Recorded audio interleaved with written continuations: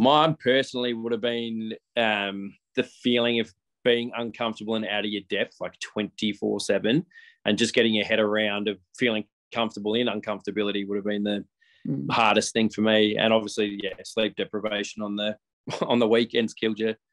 I feel like for me, it was the manipulative aspect of a whole TV production thing, like that we are definitely making a show with a definite arc storyline. And it was just really like obvious, when things were kind of set up. And I found that really hard.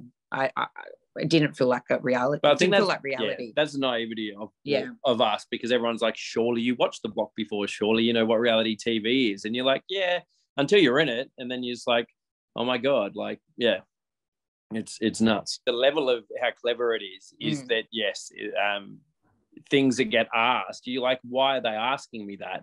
And then now I've watched the show and I'm like, oh, right, that's how that fit in there. At the time I was like on no sleep going, I don't even know what this question's about.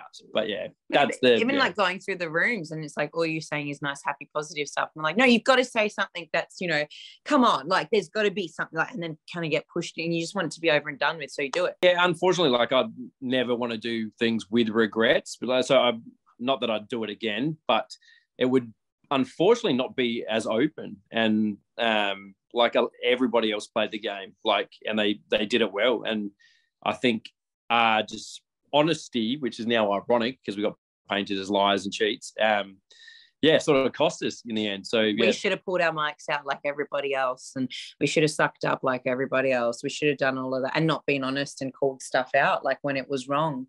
That bit us in the butt on this show. So unfortunately, but it is what it is. Well, I think the biggest positive is Sharon and I's relationship went from strength to strength on it, because you actually can only rely on each other in this space. So that's, I think, the greatest thing that we'll take from the whole experience.